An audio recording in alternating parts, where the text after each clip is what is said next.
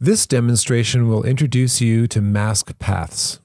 You can create custom paths to animate your text using masks.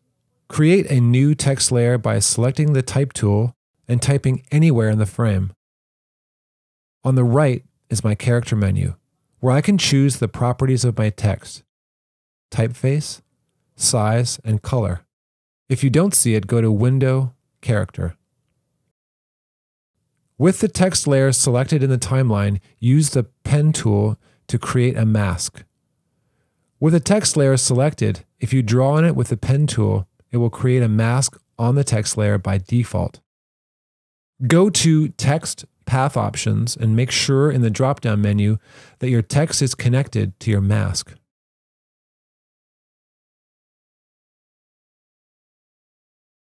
The first margin is the property line we will be animating. First margin refers to the position of your first letter. In my case, that is the letter T.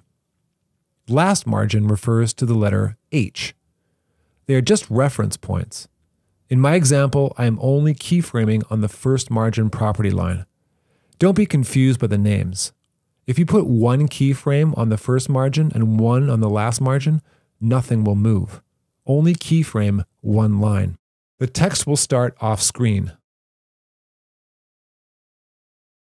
At the start, click the stopwatch to make a keyframe. Then, I'm going to advance the playhead forward and center the text. I'm going to copy and paste this keyframe for a hold. The hold is really important. It will allow our viewers to read the text. After that, a few frames later, I'll exit the text. My entrance and exits are short and sharp. I hold for a moment so that my text is legible.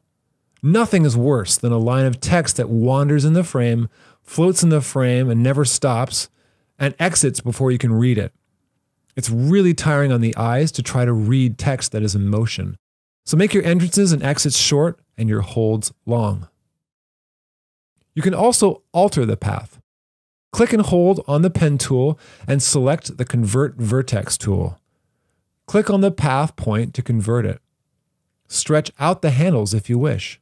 You can also convert Bezier vertices back to linear vertices with the Convert tool. You can add or subtract a vertex by clicking and holding on the Pen tool and selecting the Add or Subtract vertex.